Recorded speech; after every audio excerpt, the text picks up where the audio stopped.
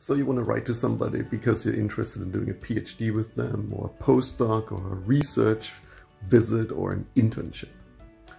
And so many of us receive several of those a week, which taken for the entire year probably amounts to several hundred of these requests, and I'm sure many other labs are in the same situation.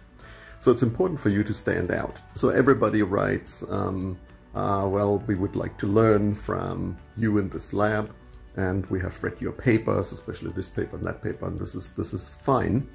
But how you stand out is, well, I have this background and I know this method or this analytical technique or this statistical tool.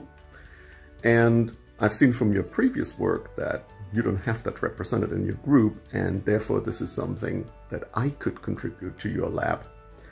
When you write something like that, either directly or sort of between the lines, no matter what's your style and your culture basically, you will immediately stand out from the masses, and I think it will help you a lot getting the internship or position that you're really interested in. And I've said this before in another video that I'll link to in the description or here. Don't make people ask for your CV. Make sure that when you send that first request, you also append a CV, and that lists your relevant experience as well and documents it.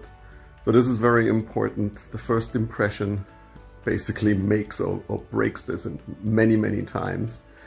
So make sure you get this right and emphasize what you can actually bring to the team, and that by that you also convey the notion that you have thought about it. You have thought about what that lab currently is all about, what your background is, and how you can contribute to the mission of the group. It'll make you stand out, guaranteed. This is pretty simple, but I think you'd be surprised how few people actually do that.